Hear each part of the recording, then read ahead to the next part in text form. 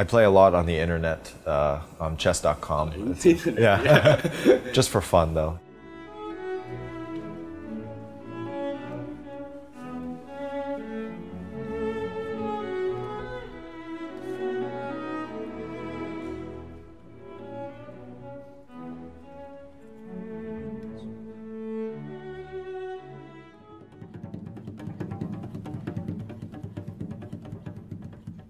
I think building up repertoire is more than anything just a matter of curiosity. So I think just one of the things that's helped me is I like to often go to the library and just look at scores, maybe without searching for anything in particular, but just flipping through the scores and seeing if I come across anything interesting. A sonata by this person that I've never heard of, or a concerto or a suite or something that I've never heard of before.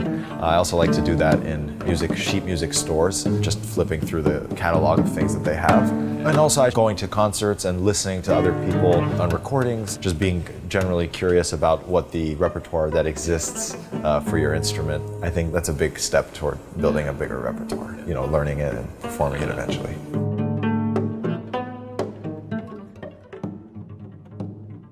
The first thing that I like to do is I like to just take a look at the score, sort of see what the piece is like. In the case of the Barrio, it's 6 pages long, and when you look at it, it's actually quite intimidating. Luckily, we have several recordings which are very good, and my favorite recording is the one made by Rohan Dasaram, for whom the piece was written. And I'll try to take the ideas from those recordings and bring those ideas into my own interpretation.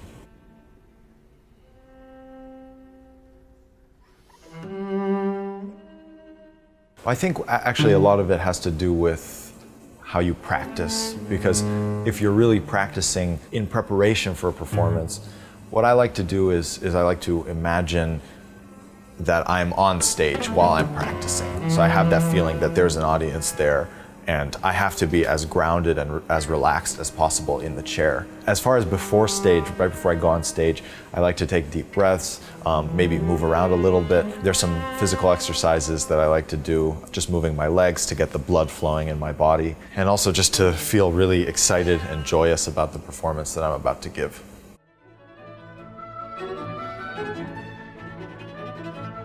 I like to play online chess, particularly blitz chess, which is a very little time for both sides, usually around 3 minutes per person. And I think that actually going to movies, reading books, stuff like that, meeting people, it's all helps you reflect more honestly on who you are. And I think that as you have more and more experiences with different types of people and pieces of artistic stimulation, you're able to more deeply go inside yourself and then figure out what you want to express yourself through your music.